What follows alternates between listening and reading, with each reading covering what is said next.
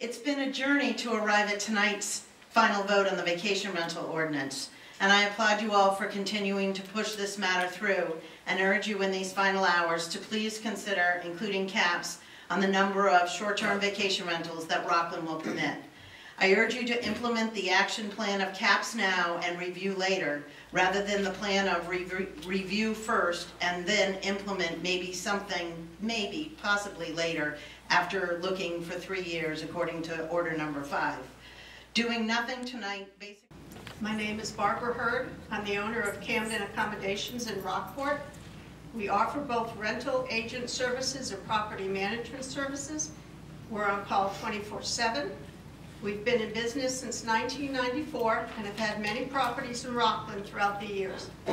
We currently have a property in Rockland which we have successfully managed since 1998 with no complaints from neighbors. Normal booking periods in our Rockland properties are 4 to 7 nights. We do not do anything less than 4 nights. I want to thank you all for working so hard to solve some of these issues.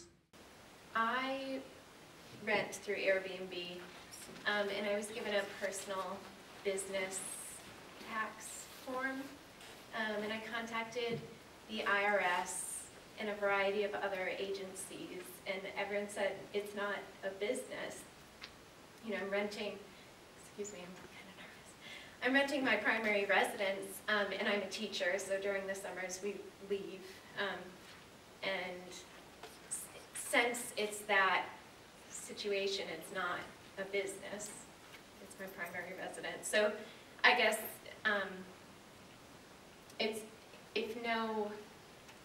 if the SBA, the IRS, and a variety of other agencies don't view it as a business, I don't think I should pay personal tax on it. Thank you, Ms. Crane.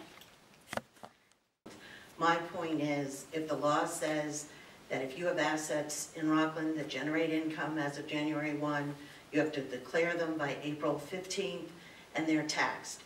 If we don't want to apply that to businesses, I'm all for it. I don't need to pay it either. But to me, it's enforcement and equity and parity of the laws we have.